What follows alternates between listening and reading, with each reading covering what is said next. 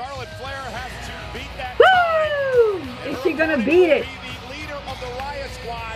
Is she gonna do it? Is the question. Difficult for Charlotte Flair. Charlotte Flair generally uses a Ruby Riott. Oh, sidestepping the big kick like it's a Royal Rumble, eliminating Charlotte. Y'all saw that, right? Back into the ring. That boot didn't look like it really connected, but we got the WWE's main event at WrestleMania upside taking out the legs. She's trying to go for the figure eight right off the bat. Smart.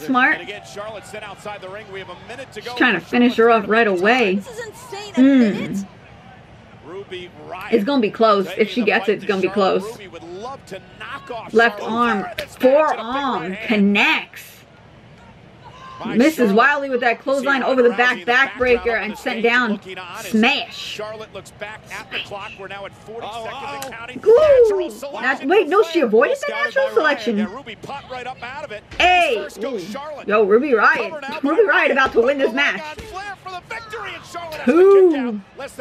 Don't be sleeping on Ruby. Don't be sleeping on Ruby Riott. Yeah, I'd be pleasant. I don't know. I'd be shocked, I guess, if Ruby won. But it'd be interesting. Beat the clock. 13 seconds. Look, Ruby's gonna win this.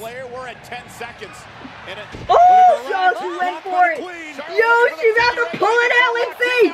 Figure eight. 3, 2, 1. Yo, she didn't tap. Charlotte, take that L.